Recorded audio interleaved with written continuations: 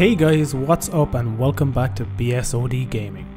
This is just a short video to let you know that there is a new update available for Breath of the Wild, update titled 1.3.1 or V1.1.2.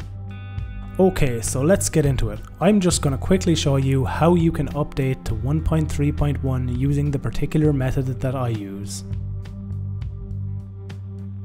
Okay, the first thing you want to do is come to this link here and download MapleSeed version 1.1.0.53. This is the version that I prefer to use. I do not need to download it as I have already got it right here. Once you launch MapleSeed, you want to come over to your settings tab if you have not used MapleSeed before. And in this directory here, you want to put the game directory where you save all your extracted copies of your games. And in this directory here, you want to put the actual directory of your latest Cemu version. If you do not know how to do this, you simply come to your Cemu version, Cemu 1.9.0 in my case, copy the address like you saw me do just there, and paste it in right here. Okay, let's go back to the dashboard and start the actual download. You want to click on your Breath of the Wild, and up in this box here enter 1.1.2 for version 1.12, and click plus update. You will see on screen that we are downloading title version 1.1.2. This process can take quite a while, so please be patient.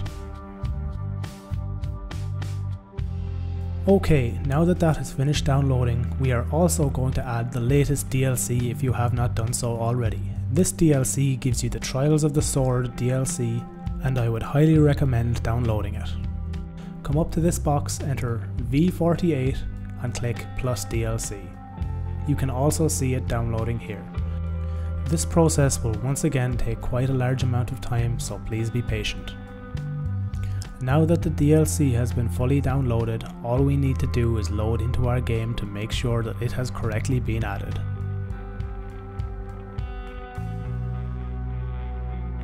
And perfect. As you can see down here in the bottom right hand corner of the screen, the game is now updated to version 1.3.1 and DLC version 2.0. Now that we have these added, let's talk about what this new patch actually brings to the game.